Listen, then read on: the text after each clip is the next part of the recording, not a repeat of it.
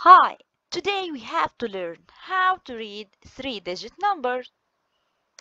At first, can you read this? No, I can't. Okay, what about this? Yes, it's so easy. 1, 2, 3, 4, 5, 6, 7, 8, 9, 10. Excellent. What about counting by tens? Can you read this? Yes. 10, 20, 30, 40, 50, 60, 70, 80, 90. Excellent. The next step.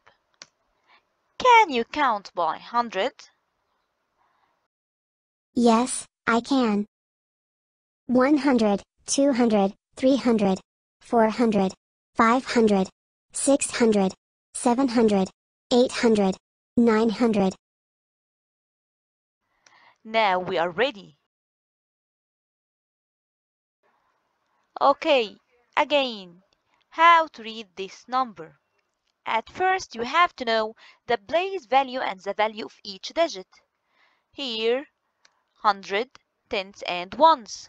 The first digit, number 5. 5 in the hundred place means 500. And 7 in the tens place means 70. And 4 in the ones place means just 4. Now, let's read this number. 574. Oh, I think it is very easy. Okay, the next you have to read this. We have to notice the place value and the value of each digit. The value of 1 in the hundred place is 100. The value of 2 in the tens place is 20, and the value of 8 in the ones place is just 8, so the number is 128.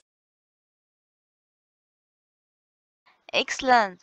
Now, let's see the next example. Here we go. We will put the place value and the value of each digit. In this case, you will ignore the zero. Let's read. Here we have 2 in the hundred place means 200. 6 in the tens place means 60. So the number is 260. Let's see the next. Here we go. Can you read this? Yes. 7 in the hundred place is 700, ignore reading 0 in any number. And 3 in the ones place is just 3, so the number is 703. Okay, excellent. The last example, here we go. Let's put the place value and the value of each digit and read it. 4 in the hundred place, 400. 9 in the tens place means 90. And 7 in the ones place means just 7. Let's read it. 497. And this was our lesson.